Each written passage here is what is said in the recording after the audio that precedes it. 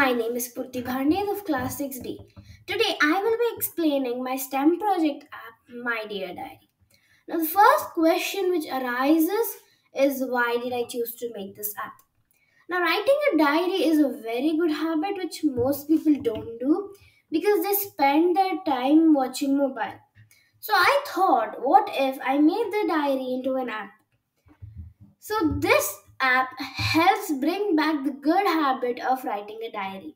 Now, I will show a demo of my app. So, the demo of my app. Now, the title is My Dear Diary, and the button I have inserted in the screen 1 is Touch to Continue. So, when the user clicks on the button Touch to Continue, the screen is changed to the next screen. Now, as you can see, there are two buttons, Finish and Write. When the user clicks on the button Write, a text area appears, and the user can write their diary entry. And then, when the user is done writing, they click on the button Finish. This button changes the screens into the main screen. Now, if you go, it is saved. The diary entry which the user types in the first day is automatically saved. So, as the second day, third day following. So, this means that all it is auto saved. All the entries which the user writes is auto saved. So, if they want to review any of their old entries, they can just scroll up. Now, if we go to the design part, for the screen 1, I have given the ID screen 1 and the background color as purple. Now, the title is a label. The ID I have given it is title, and the text it represents is My Dear Diary. Now, the button Touch to Continue is a button.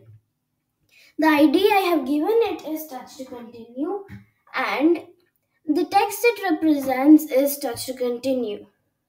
Now, in screen 2, I have given it the ID screen 2 and I have given it a background color of white.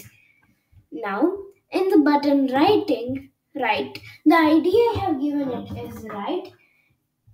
Button, it is a button and it does not represent any text as it represents a picture.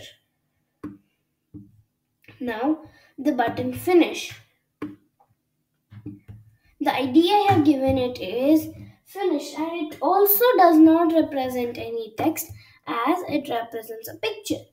Now, the text area, the ID I have given it is Writing.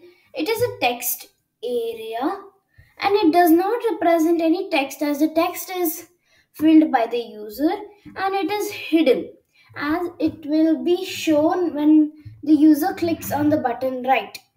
Now for the code part, on event Touch to Continue click, set the screen to screen 2. This means that when the button Touch to Continue is clicked, the screen is set to screen 2. On event Write click, show element writing. So this means that when the button Write is clicked, the text area or the element writing is shown. On event Finish click, set screen 1. This means that when the button Finish is clicked, the screen is set to the main screen 1. Now, as you can see, the code and the design is very simple, but the app is very useful. Thank